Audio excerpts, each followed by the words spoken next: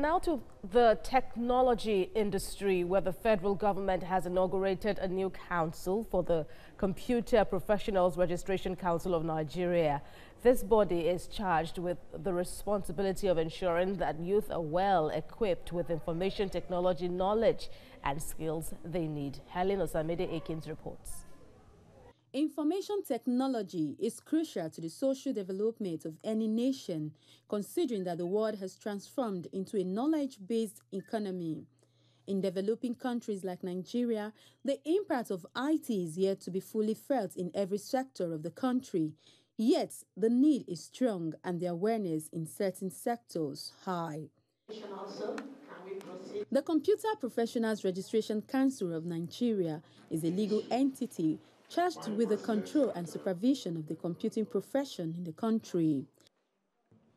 Inaugurating its council members, the Minister of Education charges them to ensure competent hands are put in appropriate positions to face the challenges of regulating the fastest developing profession in the world. The federal government of Nigeria is not leaving anything to chances in its efforts towards making Nigeria a giant IT compliant economy.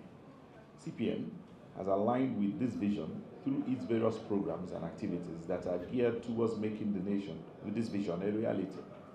As a council, we are enjoined to come up with initiatives that will help government achieve these set objectives. The new council members will pilot the affairs of the council for the next 3 years.